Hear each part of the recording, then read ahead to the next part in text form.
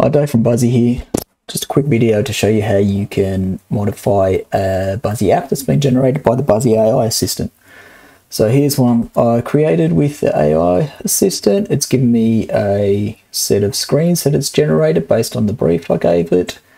And at this point, I've already started modifying things, but at this point, it's basically just a Buzzy app and a Figma file. And so you can go and change the design however you want.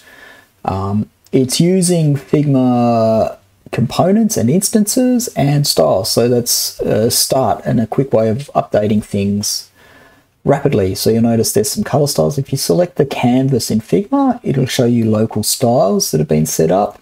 If I select an item, the design tab's obviously got that stuff for that item in it. But if you select canvas, styles show up.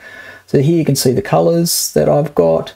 If you go over to the components page that the template, AI template gives you, there's some swatches. I've just got some sample swatches that I've started changing my colors over. So you notice I haven't changed the brand 500, and so all my buttons, there we go, they're still blue.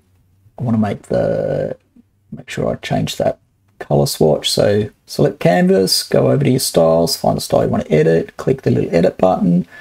There you go, you can go and choose a different color. Now I've got a swatch here. When you're changing these colors, it's important to look at the grading of those, the way they're organized. So these are graded from 100 to 900.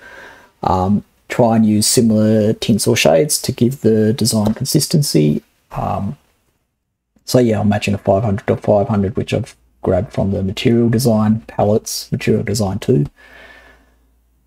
So if I now go back and look at my buttons, because they're using that color, swatch the 500, there we go, there's our button. I could go and change, again, the components are used throughout the design. So I'm in my component library here. This is the Figma master component. If I go and change the button to use, for instance, the gradient as the fill, there we go, look at that, they pop a lot more. We jump back to our generated demo.